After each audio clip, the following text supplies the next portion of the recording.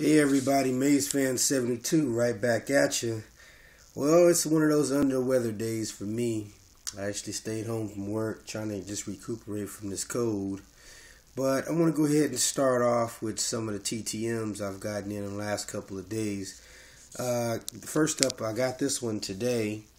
3 of 2 in 7 days from Tampa, St. Petersburg.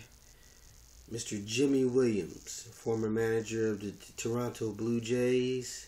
He signed 2 cards there, as well as the index card protector.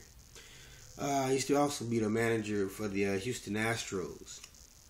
Next up yesterday, which was the 4th of December, I got 4 of 5 back in 23 days from former NBA basketball player Charlie Ward. It's also, if you can see that one, that's his college card there. He signed it in black. And that's 2 of 2 for basketball and 2 of 2 for football. He got me on a 4x6 Heisman picture there, as well as a Heisman promo picture. So he also kept one, which was one with him standing at the, I guess at a Florida State press conference with the Heisman Trophy right next to him. So that was fine. Next up was a Just Because. Now, like I told you guys, I go to Costco's a lot, and the guys there who know me know that I'm getting a lot of these things, and I'm sending a lot of these pictures off TTM. So one of the guys that work there says, hey, he knows a former San Diego Padres player named Doug Watts. I believe that's how you pronounce his name. So, long story short, we kind of hooked up, and I got some pictures made, and I left them there, and Mr. Watts came in and signed 3 of 3 for me and personalized them.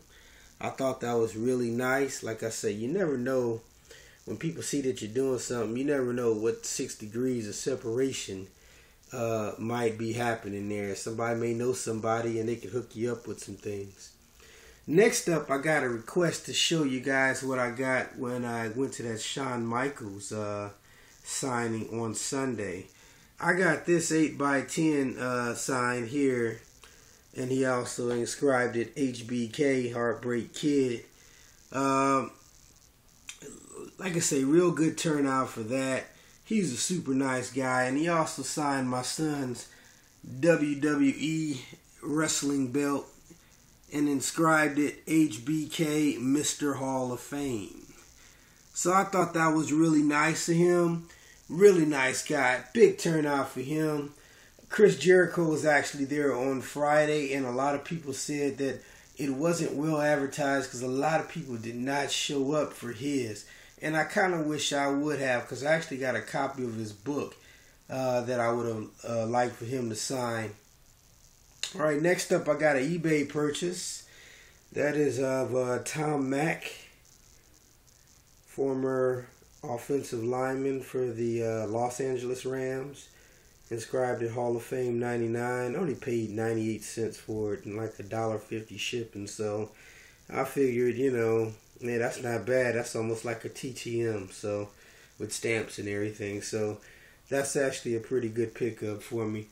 But I wanted to show you guys the HBK picture. DK, I believe, had requested to see that. So there it is. Until next time, peace.